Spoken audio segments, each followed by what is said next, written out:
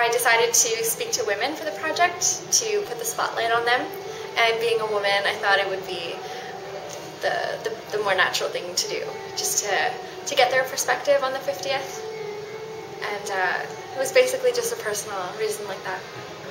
I think it's easy to hand the speech or the mic over to men, at least in a public way, and so I thought that it would be important to shine the spotlight on the women in sort of a public forum like that.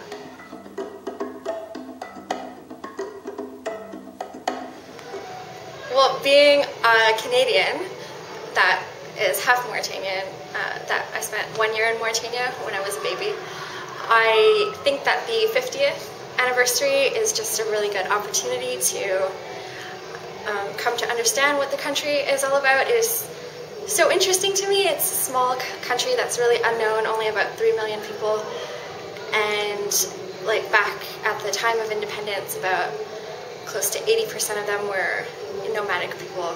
So the origins are a little bit undefined, at least they were to me. So I think that the 50th anniversary is just really important time to